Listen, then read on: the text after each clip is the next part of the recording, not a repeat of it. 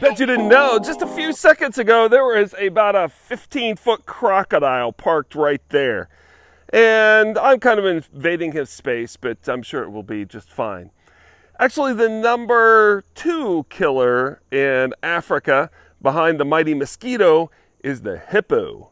And that's why we now travel around in boats that are made out of aluminum rather than dugout canoes, because hippos just like to eat a dugout for lunch. Having a great time here.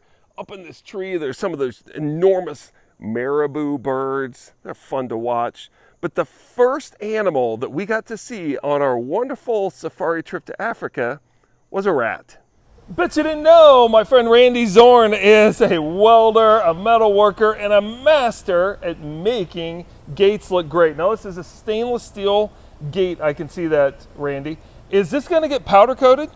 No, this is going to be brushed. It's going to get brushed.